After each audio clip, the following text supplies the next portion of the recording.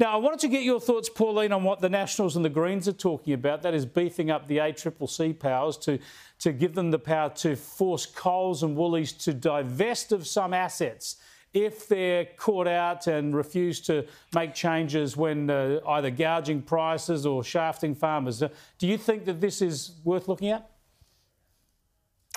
Look, what assets are they talking about, wanting them to divest? I've been talking about Coles and Woolies back in, 25 years ago, that they had 85% share of the market share at that time. I don't think it's as much as that now, but 85% at that time.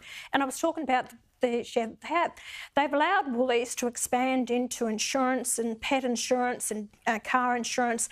And over the period of time, what they've done is they've given people the reason why they should go and shop there, but because of the point scheme. And what I've always been concerned about, if Woolies takes on more of the pharmaceutical lines, you know, what chemists do, or the news agents, we've allowed them to build to this extent and control. Then there's land banking that Coles and Woolies do. So they actually know where development's going to happen. They bought the land and then they've allowed them to move this far ahead.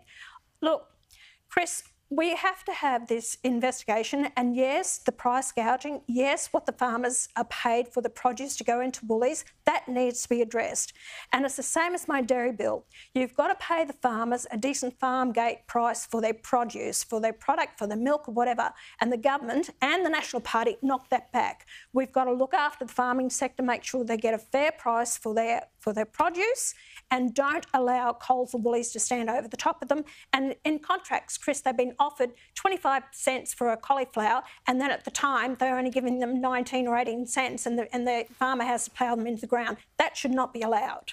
Yeah, but this is all about giving the ACCC more muscle, heavier penalties to hold over the head of them to try and get them to play ball a little bit more easily. Well, I agree with that. Yes, they do. I think they do need to do that. All right, we'll have a look at see how that bill goes. I want to get you on electricity prices. Let's have a look at this question from Angie Bell, the LMP in Parliament today, focusing on electricity prices and South East Queensland.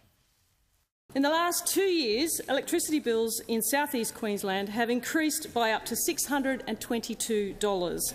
The minister repeatedly promised to cut prices by $275 a year, yet in South East Queensland, Labor has fallen short of its election commitment by up to $897. If the minister can't guarantee this reduction, will he admit that he was wrong and apologise to struggling Australian families? Yeah, I said last night, Pauline, that on average, Labor is $1,000 a household behind where it promised to be on power prices. Is this really biting, A, in people's budgets, in their lifestyles, but also politically?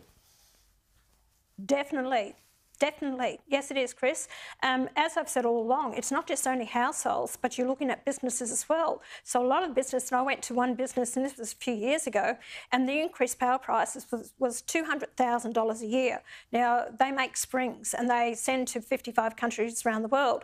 They've put on $1 million worth of their own solar panels trying to cover their costs, but still their costs went up $200,000. That was about 3 or 4 years ago. I hate to imagine what it is now. And that company, I met them only last couple of months ago, they said they're considering now moving overseas. So we're losing a lot of industries and manufacturing to go into overseas countries because of the escalating power prices.